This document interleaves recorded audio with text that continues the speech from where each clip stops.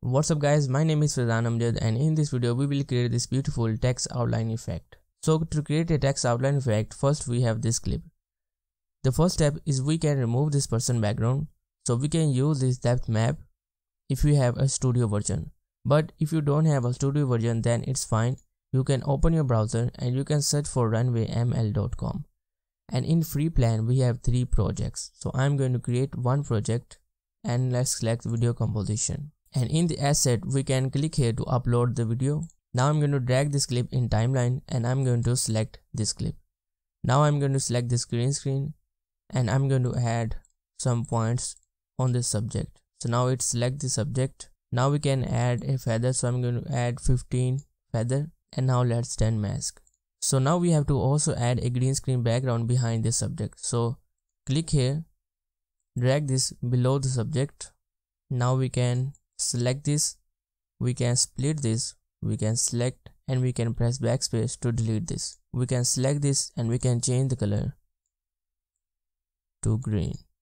And now let's review the video, and now here we have the video. Now as you can see guys, in this point of the video we have this area of the video of the person. So if you want to delete this, you can also edit the mask and we can select the exclude and we can add a point so it unselect this area. And now here we go. So I'm going to done mask once again and I think we are good. Now we can also add a feather. So let's add maybe 50% feather.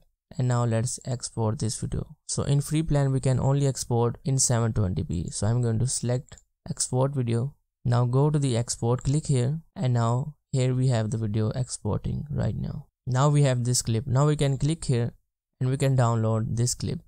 Now we can drag this clip in DaVinci Resolve and we can delete this audio. Now we can also go to the Fusion page and we can press shift space and we can search for key. And I'm going to select this Ultra key. Let's press shift hold and we can drag this in between these two nodes. Click and drag this and we can select this. Now we can go to the matte and we can also refine the subject. Now I think we are good. Now the final step is we can go to the titles and we can select this text plus and drag this on top of all the tracks. Let's trim this, select this, go to the titles and we can type a name. So I'm going to type my name. I'm going to increase the size. I'm going to change this to bold and I'm going to select this open sans. Now increase the size and we can place this right here. Now we can select these two, we can drag this. Now we have this empty track, we can select this, we can copy and we can paste this and let's drag this behind the subject. Now we can disable this track, we can select this above track and we can go to the shading, we can uncheck enabled and go to the number 2, we can enable this and here we can change the color to white. Now click OK and we can increase or decrease the thickness. And if I enable this track, as you can see guys, now we have this effect. So let's add maybe 0.0094.